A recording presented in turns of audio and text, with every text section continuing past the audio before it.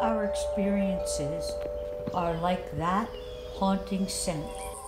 Situations reoccur with almost boring familiarity until we have mastered them in the light of the previous time round. The more we do this, the steeper the gradient, which is the measure of our growth.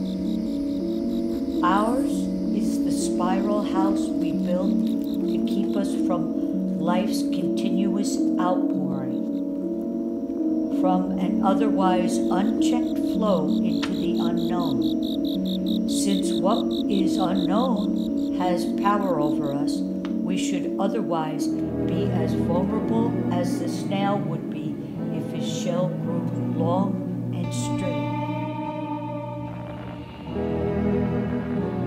It is only by imposing limits that we can make infinity accessible to us.